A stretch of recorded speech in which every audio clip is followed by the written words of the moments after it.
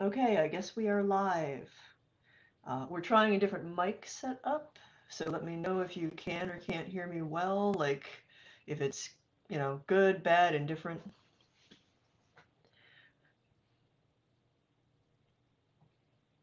Uh, well, so far nobody's Said doing anything. these comments, Ah, okay. so say a couple things and I'll test you on this mic again. Okay, yeah. Oh yeah, you're Testing testing. one, two, three, You're one, two, coming through three. loud and clear. Perfect. I There love you this go. puck. This Jabra is like the best thing Yeah, ever.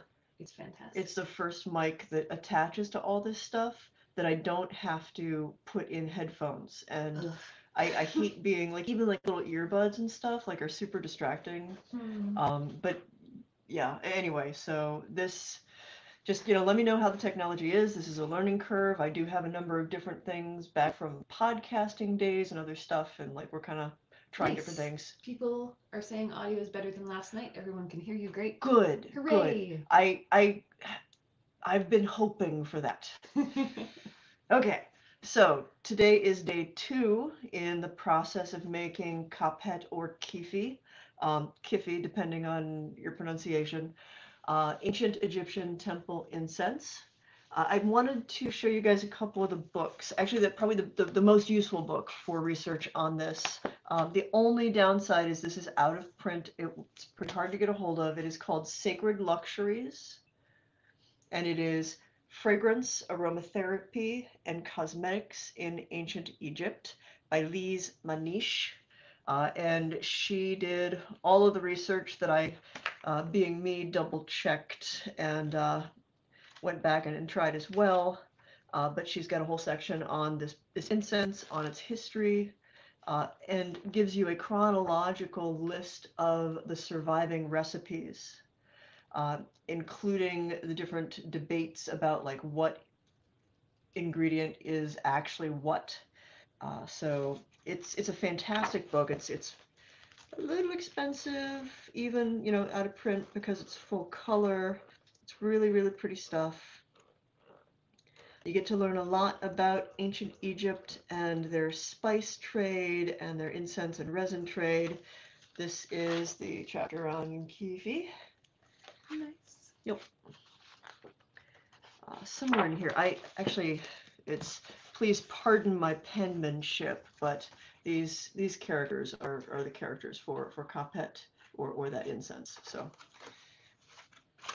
this is the little notebook I kept while I was doing the whole thing. So if anything gets turned into a book along the way, it's going to come mainly out of these notes. So without further ado, we made the base of the Keefe mash yesterday, and that is over here in my extraordinarily overpriced copper kettle. To be fair, it's handmade, it's solid copper, and also it was not the most expensive thing that I could purchase. I went with this one because it felt like it was made with heart. Read a lot about the family of coppersmiths in Italy, who I hope are still okay because Italy got hit pretty hard. Mm. Um, but they also had like alchemy tools. They had like alembics and things for distillery, all made out of copper. Like just some super cool stuff. Kinda out of my price range at the time, especially after paying for this beast. So what we have in here right now is finely chopped raisins, ground juniper berries, and ground pine nuts with 1.5 cups of a sweet red wine. The one that I have been using is Sang de Gita, Blood of Judas. It is a sweet and effervescent wine. Um, was it sweet? I mean, yeah, I had you sample Yeah, it. Okay. yeah. It was definitely sweeter for a red. Yeah. It Port. still felt red. Okay, and port Mhm. might be a good. I can't drink alcohol, so that's a sort of weird thing. Anyway, we have it with my little Raven topper because I'm going to need another cup and a half as we go along, but not yet. So the thing that you saw me fighting with in the second one were uh, they were rhizomes, dried roots of a plant known as cyperus grass or nut sedge or sedge grass. They look kind of like hard dried little cocoons if you actually like look at the things themselves. So after fighting with my mokehete, Hope I pronounced that right. I ground them up, and then I used my little Cuisinart spice grinder to get them finer because there was just only so much I could do in the molcajete, which has a lot of pitting in the bottom now. But this was last night and a lot of today, actually. So technically this should have gone in yesterday. Um, there, by most of the reports with this incense, if you are doing it the way that they did it traditionally in the temple, you would add certain ingredients over time. And like each day, as you add more stuff to this mash, they would recite hymns and prayers. Like this was a sacred act tied to reconstituting the body of the god Osiris, who becomes the king, the lord of the underworld. In the very complicated Egyptian Book of the Dead tradition, every mummy is Osiris, or at least they want to equate themselves with Osiris because even in death, he lives again. So we're going to put our ground nutsedge in here. That took so long. That was like 4 hours of That your life. was so much grinding. Pounding on the book. Well, and like there's no way to, like you can't just take the nutsedge rhizomes, the dried rhizomes, and stick them in that. It just breaks it. So you have to pound them down and break them and get them coarsely ground. And then you can do the rest of the work in the grinder. I will admit I have been poking around and looking at, a couple of people have suggested nutmeg grinders to see if there's maybe something that's a little bit easier because it's some work, but at the same time, there's a lot of oomph that gets put into it. Like I also find myself kind of, as much as after a while, like pounding on the same thing in the grinder here gets tedious. Like the mind wanders. It becomes a meditative experience as long as my wrists hold up. All right, so what I'm doing here is just getting this mixed thoroughly in the moist. I've seen this referred to as Kyphi dough or Kyphi batter. And it does start to kind of have a batter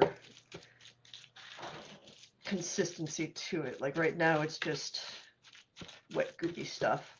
It smells, well, mostly like the bitterness and the sourness of the wine that's been left to stand overnight.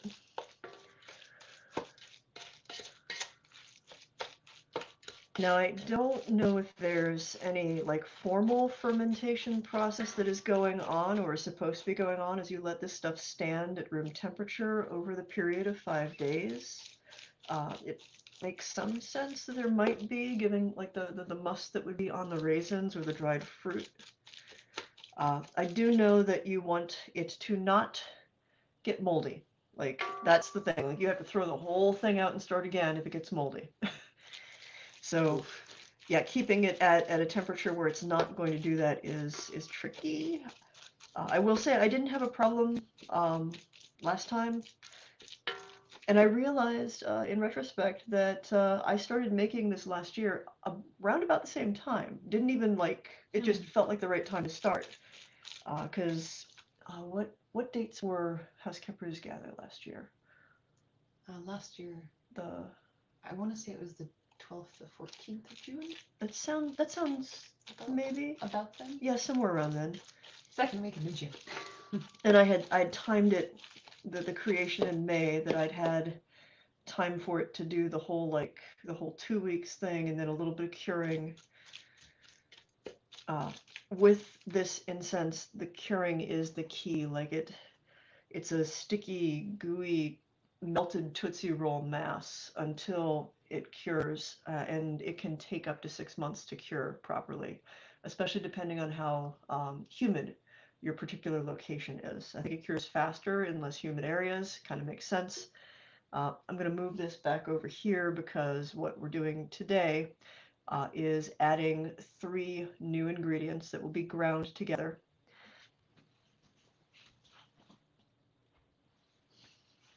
In the recipe, you have, they separate them up uh, kind of by type, which maybe made it easier to translate a couple of them to sort of track down what they were.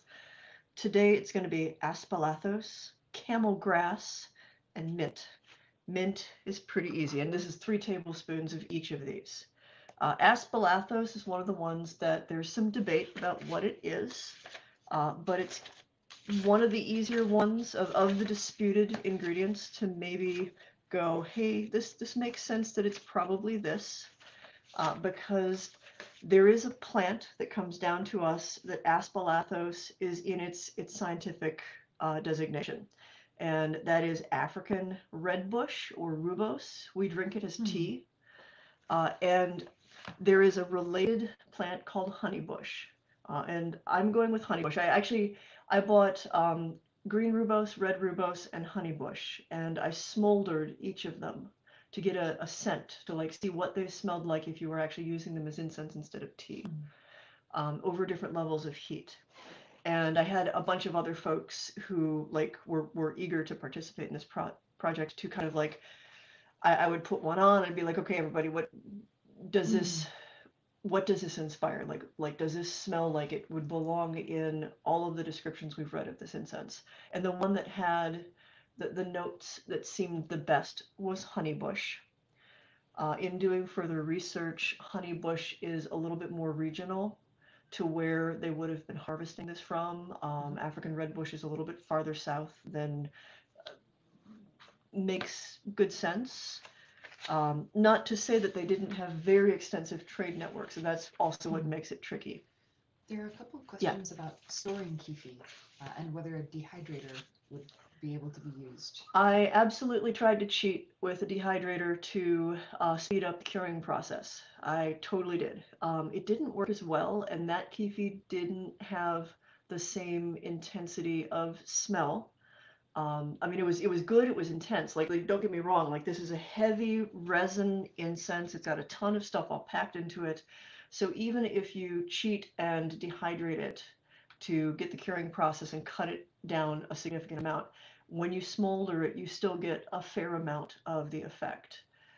And there are some dinners, some dishes that are best prepared by hand and from scratch, rather than using like the microwave.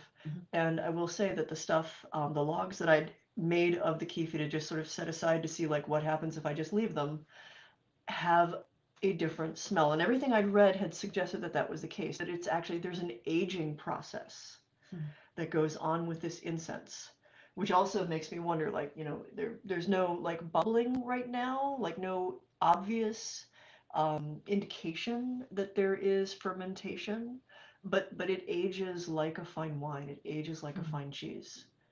So what sort of containers do you store it in once the mash is all made, but while it's aging? Glass. I also used, so it's incredibly sticky. I have purchased a marble pastry board, because it acts so much like candy that when you finish it and you need to roll it out, moving it to a chilled marble pastry board, we'll get to experiment with that this time, seems like it will be the easiest way to work with it. The last time I used a lot of baking parchment that's a little bit nonstick, and so like I was rolling it around on my cutting boards, and they were getting just covered with sticky resinous Kyphi goo. And then I tried wax paper, and that didn't work at all. Like, wax paper just stuck to it. But baking parchment worked really well. And so a lot of the older batch, there's like these logs of it that I just rolled, and I put and covered them up in the baking parchment and just set them aside somewhere. In some of them, so I took some of them to Inspiration House, which is not as moist as the area around here. Like, there's some swamp here, and it tends to be damper, just year round. So I took some to Inspiration House, and I just put them in a drawer and let them cure there. I experimented by freezing a couple, and I will say that those didn't cure while freezing, but can be brought out, worked with, because they're frozen. They're a little bit less sticky. There's a point where you can work with it while it's still really cold and chilled, roll it into the little balls, and then set those aside.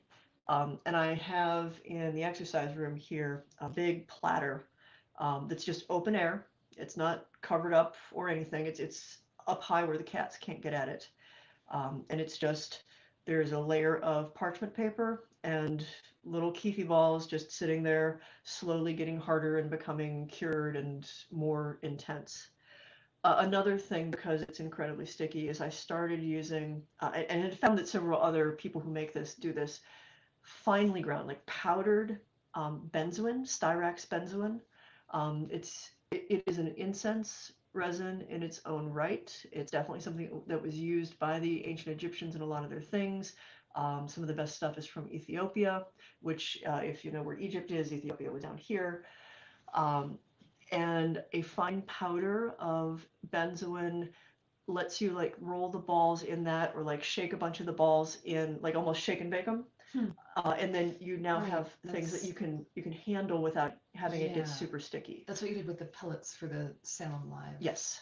Gotcha. Yeah, and benzoin has this warm, sweet smell to it that blends very well with the Kyphi. And there are later recipes that put benzoin directly into the Kyphi. So it was one of the things that I'm like, this is a good solution, and it's not outside of the realm of possibility. Like, it goes with the smell, the scent profile. I try to keep everything else either in like little bowls of glass, you know, your usual like, you know, stoneware. And I have a bunch of like little marble dishes and things that I picked up at probably World Market because they were on sale. And I'm a Capricorn rat. We like sales.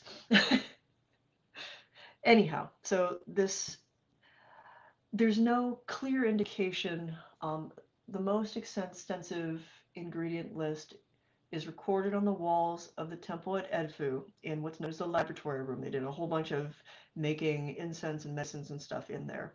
And they were smart. They just stuck all the ingredients, all the recipes up on the walls. You weren't sure like what measurement to go, just like, oh, it's right there. So, real smart.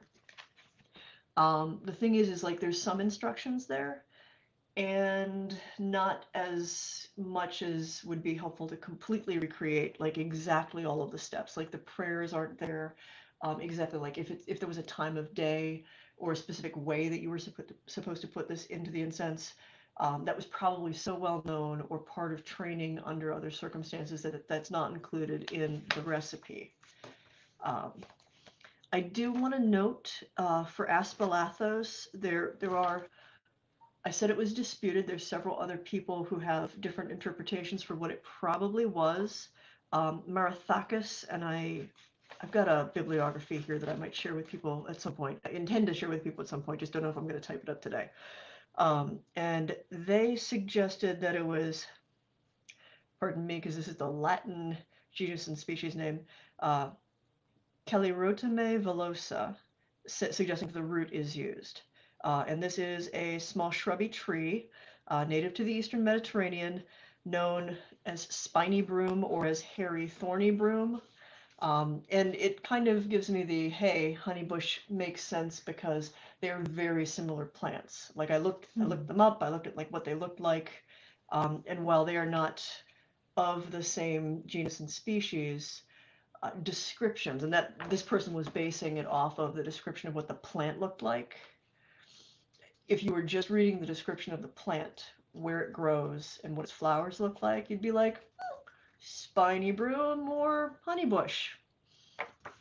I'm going to go with Aspalathos. The other two are pretty easy. We are substituting lemongrass for camel grass. From all of the research and everybody else who's talking about this particular type of incense and how you make it and what its ingredients are, pretty much everybody agrees camel grass was a variety of lemongrass. And then the other one is mint, which, given the like warm, spicy, resiny flavor profile, I was like, mint? Okay. Now there's no indication. Spearmint, peppermint, chocolate mint, some variety of mint that existed back then. Mint, that's all we got. So I've made a point whenever possible to make sure that all the stuff here is organic. And more than that, in most cases, wild harvested. Just because I didn't want to mess with any other, like, so I'm a tea drinker, and the thing about tea and pesticides or chemicals is if you have a refined enough palate, anything that this plant is exposed to, it translates into the tea. You may not taste it, but you are still getting it in your tea as well. So you're like soaking these leaves. So I didn't want to have weird modern chemicals or whatever get into this for a couple of reasons, not the least of which is I didn't want it to screw up the scent. So today's 3 things are all going to have to be 3 tablespoons. And those measurements are based off of what is known as EDFU 1. There are actually 2 recipes of EDFU, and they have slightly different measurements. I think mostly with regards to the frankincense, and probably just represent different priest styles of it. So this is going to use up all the rest of what I've got in here.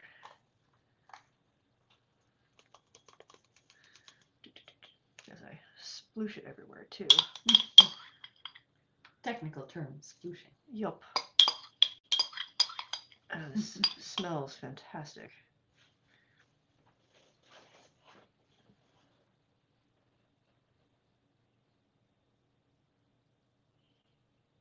This is the spearmint. Oh, well, that does smell. Yeah, no, it's a really strong. I've got little oxygen ears in all of these to like keep stuff preserved as much as possible. Illyria was looking at me sideways when I was buying like all of these. Little did I know that you had so many ingredients that you actually needed all the jars. Yeah, and now we need more jars. Yeah. Yeah, this turned into a thing. Oh, open up. All right, honeybush, aspalathos. 3 tablespoons of U2, and that looks. The other thing I liked about purchasing these is they came pre-ground.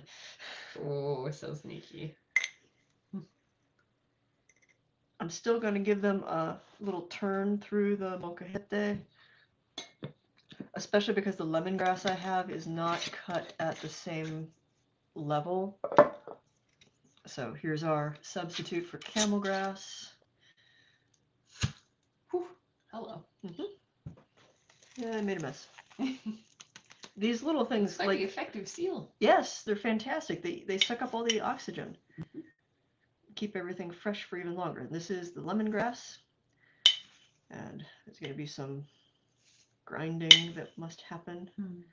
There's a question about whether you've ever tried Egyptian mint. I couldn't track any down in time for this, since I have now used up the last of my little spearmint. And this spearmint I bought from Crete. So that little, yesterday I'd mentioned there's one ingredient that we'll be using tomorrow, I think, called gum mastic. It's marketed these days as Chios gum because it only grows on the island of Chios, or it can only be harvested there. The plants that it comes from grow lots of places. The environment that is required for these plants, these trees, to weep these bits of resin only happens on this one island anymore. So in having to make an order already to Batano and get Chios gum, I bought their spearmint on the theory that it is Mediterranean spearmint as opposed to spearmint that is just picked up from my backyard. I'm going to mix these up a little bit, and you get to watch me grind. Not in the fun way. I mean, it does have some pretty fun results. Yeah, well.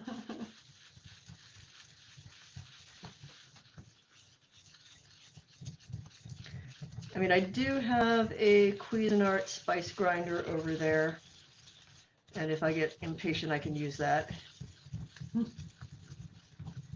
But there's something to be said for standing over this and mixing these two. So I can smell the lemongrass, and I can smell the spearmint, and I can smell the sweeter honey notes of the honey bush as I am grinding these together.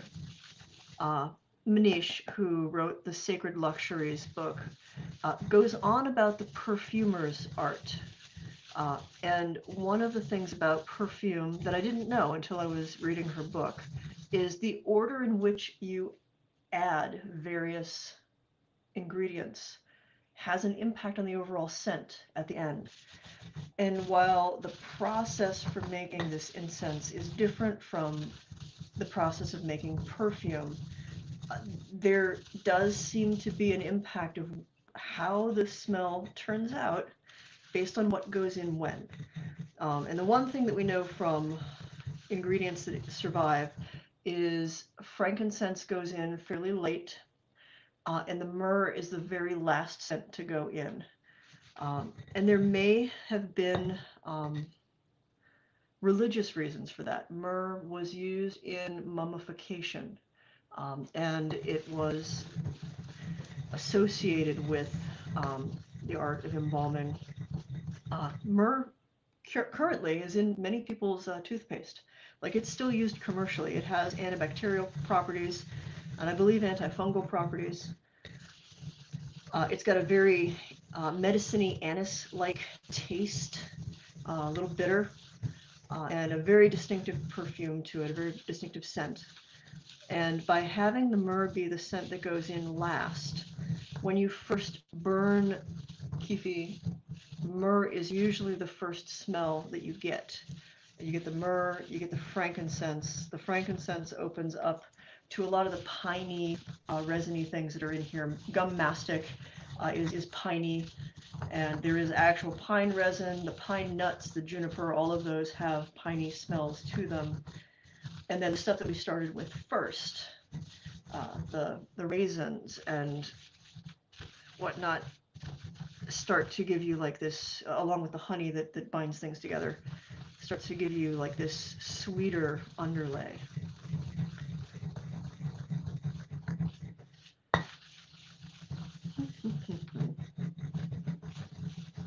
This is the boring part. If you have any questions, please.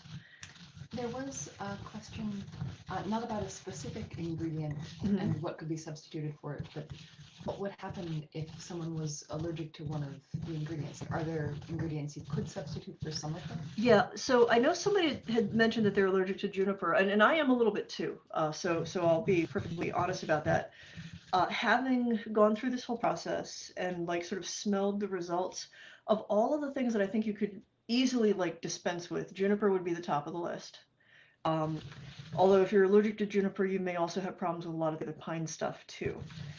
So the thing with this incense is like there are, just from the ancient world alone, let me see if I've got it listed here.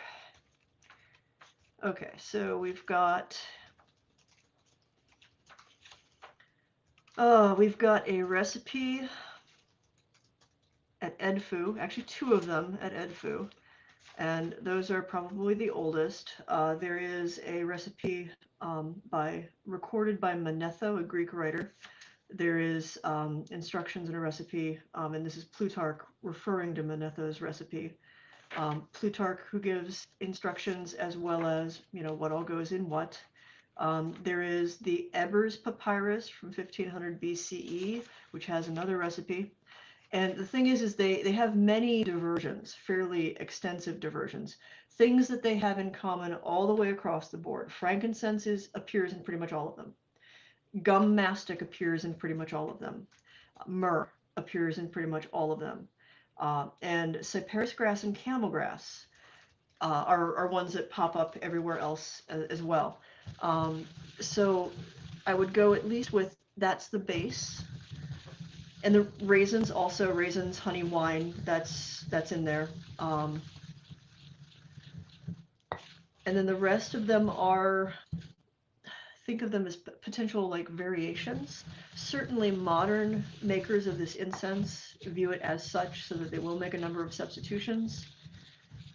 There's a later one that's like closer to the Greek and Roman world in terms of like when it was probably created that has spikenard in it. And I bought some spikenard. I Oh my god. do not enjoy that, like, at all. The closest thing it smells like to me is valerian root, which smells like dirty gym socks, like sweetly molding dirty gym socks. Spikenard is one of those perfumes that is mentioned in the Bible, and it's supposed to be this fantastic thing, and it makes me want to retch. Now, you may have a completely different reaction to it because I'm a super taster, and I've noticed that that genetic quirk means that I have a different experience of a number of these things. But spikenard was not my favorite. Other things that are some substitutions or additions, labdanum, which is this. Labdanum has a neat, fun story. It does have associations with Osiris. Um, and it's harvested by goats. Labdanum is one of those things that I'm getting from that little place called Batano in Crete, a little Greek thing. And so it's this like spiny like thing, and they used to in the ancient world have like these specific combs because goats would go and eat it, and then you would harvest the resin from the little goat beards, and there were special combs for this. Like we still have these little like combs for getting the precious resin out of the goat's beards. Well, when I got the stuff from Batano, because they were like, this stuff is like old school, no joke, there's goat hair in it. It's authentic Yeah, as goat beards. yeah, as authentic as goat beards. Okay, let's.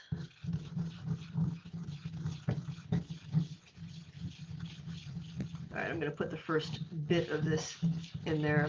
I think the lemongrass is really fibrous, so it's the one thing that you can definitely still see in there.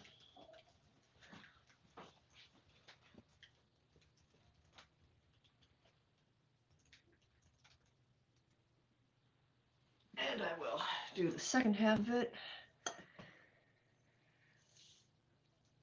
One of the articles that I read with regards to labdanum, which is still widely used in a number of perfumes, like it's a fundamental part of the perfumer's art, mainly for masculine scents. That warm, musky scent that has a little bit of a spice to it probably has labdanum in it, whatever it is. It is also a fixative, so it helps anchor the scents of other things. So it makes sense that it would go in here. I did not include labdanum in my first Kyphi batch because it doesn't appear in the Edfu recipe. I did pick some up, I played with it, I burnt it, tried it out. I will say there's a mix that involves labdanum where you have benzoin tears, little crystals of benzoin, and you melt the labdanum down, and you warm this over low heat, and you basically like toss the benzoin in it so that the benzoin is lightly coated. And those two smells together is something I could just sit and stick my nose in forever. Like, I love it. The sweet and the warm and the spice. It's the thing when I've been doing the little rituals, the connection meditation. That you put on the burner. Yeah. Yeah, when it's not Kyphi, it's that mix of labdanum and benzoin. There's a question from Kyphi. Does Kyphi dry out, or does it remain soft with the oils that are in it? It can get pretty hard, but it warms up, and so, as it will soften if it warms up. So over time, it kind of, with the resins, it kind of takes the, if you've ever handled frankincense or myrrh in their original thing, like they're like sort of like these big resiny crystals, it has a texture closer to that. But with the raisins and the honey, that sort of softens that up a bit and does turn it in. It's very candy-like. It's sort of like a chewy taffy. So if it gets cold, it can be rock hard, but if you warm it in your hand, you can work with it. And so like the little bricks that I've been sharing with people, because frankly, like I I realized that sitting there and like rolling it into individual little things, like people have different needs for like how much they want. So I wanted to do the old fashioned way where like you take a pinch off yourself and roll it. If those ever are so hard that you're not sure like that you can get a pinch off of it, just warm it in your hand, um, preferably with a little bit of like parchment paper so it doesn't stick to your hand when it warms up.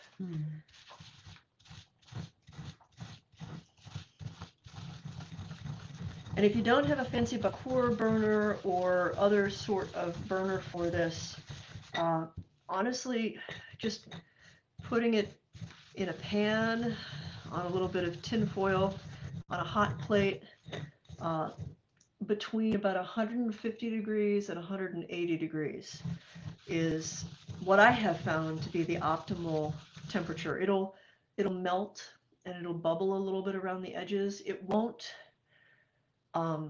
do like full heavy plumes of smoke. What that does is it just slowly releases the scent. You can put it on directly on charcoal and you will get a lot of smoke, but you need to get it off the charcoal pretty quickly because it carbonizes very swiftly. So you'll get like this quick flash, lots of smoke. It's pretty cool. And then it smells like burnt sugar. And that's if you put it directly on a charcoal. It's why every time like I pass it off to people, I have like these little, basically a little pamphlet of like, this is how you use this stuff. It is not what you're accustomed to.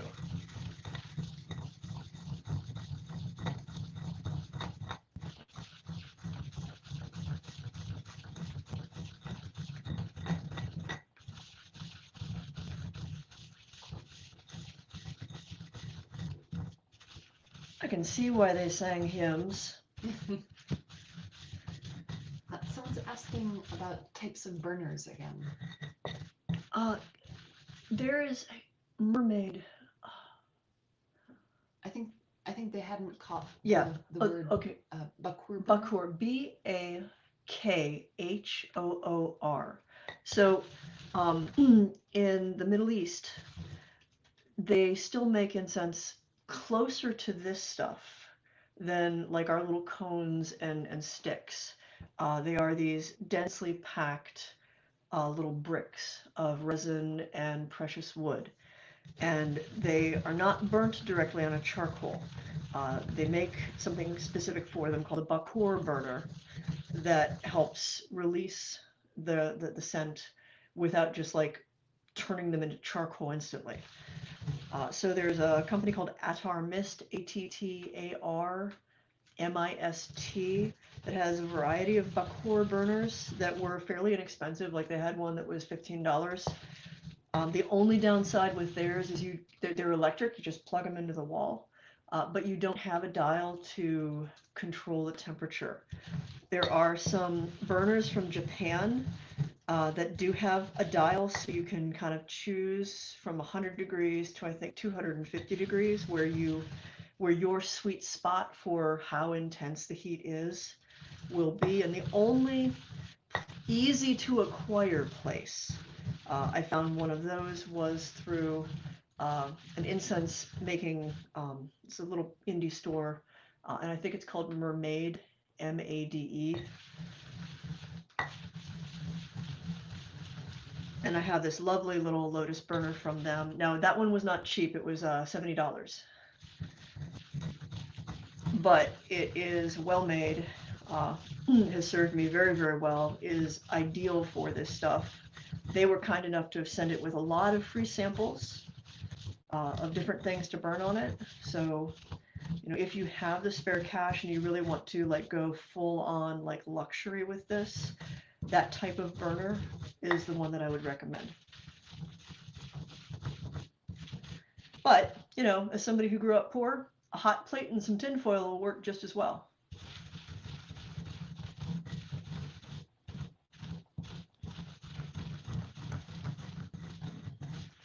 Only reason that putting it on your stove might be a pain in the butt is that's not necessarily where you're going to be doing your meditation or your magic or any of the rest of your stuff. And like for me, process of researching this and crafting it as true to form as possible was inspired by Goodness. an experiment I wanted to run for past life recall. We know through psychology, scent is one of the most potent triggers of memory. And by extension, I wanted to see if the scent of the authentic scent of this temple incense would be something useful for people who felt they had a strong tie back to ancient Egypt. There are a lot of people who feel that they have connections there. And you know, my thing about that is the ancient Egyptian culture lasted for millennia, not 100 years, not even a single 1,000 years, thousands of years. So the likelihood that you spent at least one lifetime there is pretty high. It's a little bit like China, like they've been around forever.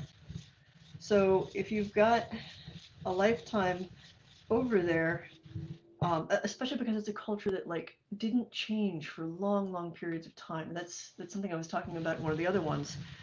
Think about the United States. We are what? We were founded in 1776. That's not really that long ago. And we've changed radically over the centuries that we have existed. There's a couple of like, you know, things that we still have in common right across the board, but we don't look anything like we did in the 1700s. Europe, the European countries are a little older, but even there's a lot of change, and a whole lot of change, especially that's happened in the past century and change, honestly. But if we look back to these ancient cultures, it's not to say that the pace of progress was slower so much as they maintained their way of life with myths and iconography, the style of their architecture, for lengths of time that are kind of unheard of to us. You know, here we are in the digital age where language and slang and fashion changes in days, months, years, but overnight in some cases. So it moves at a pace that's just hard to parse. All right.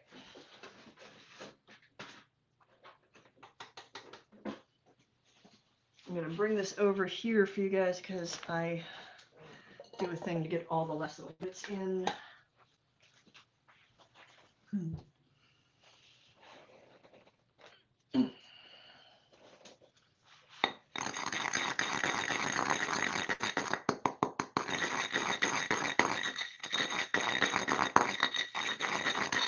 And if you're wondering where I got the molcajete, it was World Market.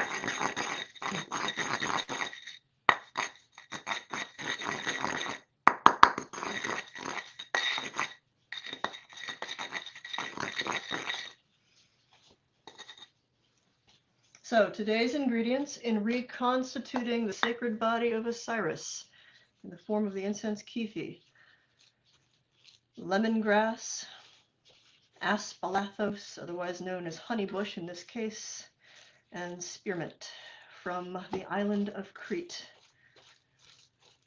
And we mix all that into the wet stuff and make sure everything's wet.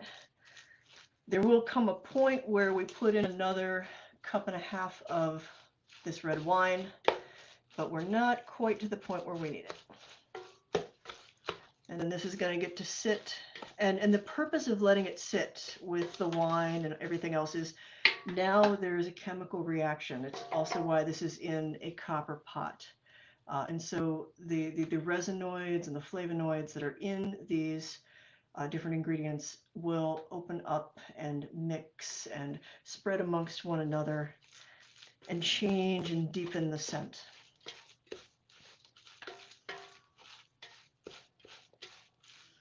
And each day adds a new layer.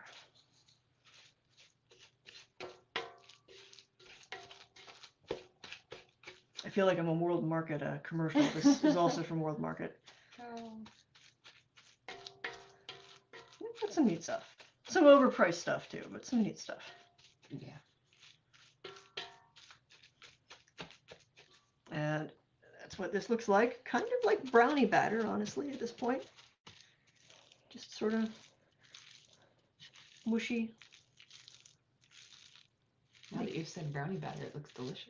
You don't eat it. I mean, at this point especially, it would not be tasty.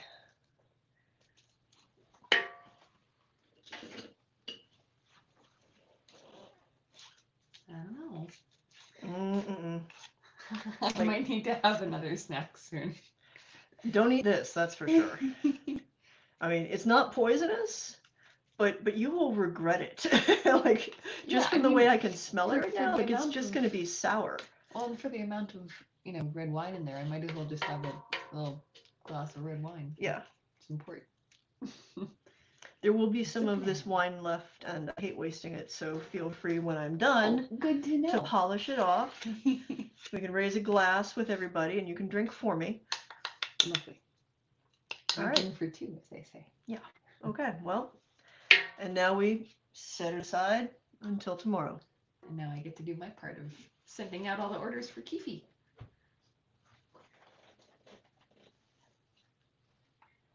Comes back in its corner. Well, it's in here. Last year I kept it mostly out in the garage, but we've got like a polar vortex coming in and just a bunch of stuff. So in here is the better place for it right now. Bye. I hope give us feedback on like the sound and stuff too, because this is a new work in progress. Bye. Good night, everybody.